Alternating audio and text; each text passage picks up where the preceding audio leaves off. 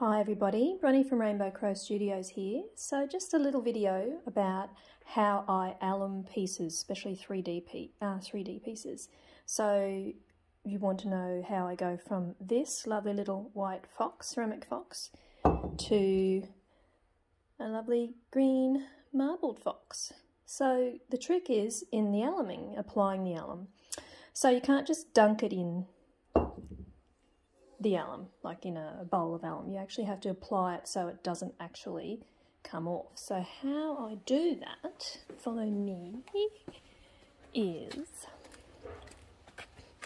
and it's the same process that I use for all of my 3D items, is I decant the alum into this spray bottle and I spray at a distance. First of all, make sure that it's on a fine spray, and then I spray at really fine spray. Same with the glass and these lovely little llamas. Really nice fine spray. Then let them dry, and I'll do around the other side as well, and then do another spray until it starts to dry. I don't know whether you can see here. See that? See how the alum is drying in small parts, and it's not sort of dribbling off?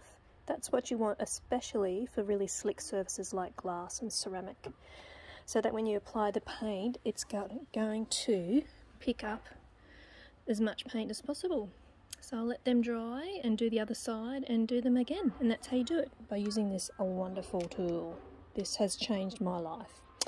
Yep, I hope that's helped everybody. Have a great day. Bye.